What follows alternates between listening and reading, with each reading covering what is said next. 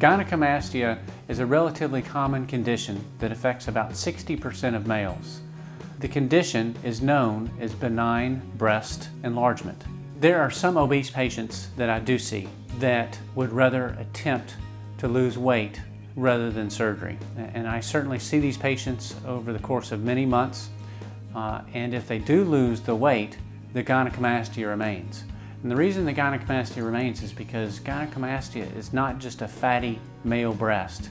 There's some contribution of fat to the male breast, but in most instances it's a very dense fibrotic mass that's underneath the areola. Thus, it's not really amenable to weight loss. Surgery is the best way to take care of that very dense fibrotic mass that's palpable underneath the areola.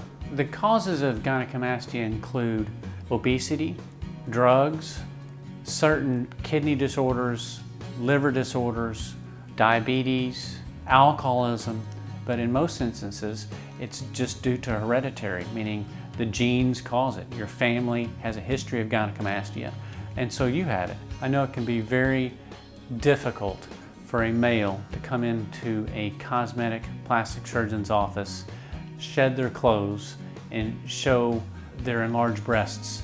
It lends itself to a very anxious consultation. I see the patient myself.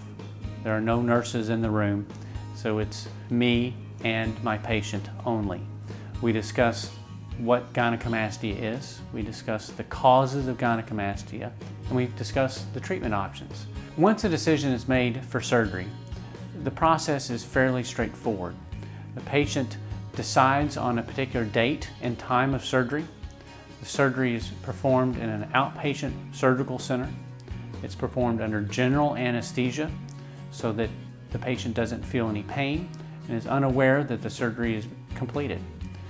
Once completed, patients go home same day after surgery, and the surgery takes about 2 hours.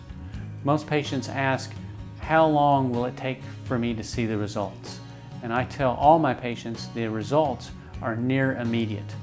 At 1 week, you may have slight bruising and slight swelling, but within 3 weeks, that bruising and swelling has diminished, and you can go out without a shirt for the first time, probably in many, many years, and be excited about the way you look. Gynecomastia patients are some of my most happiest patients.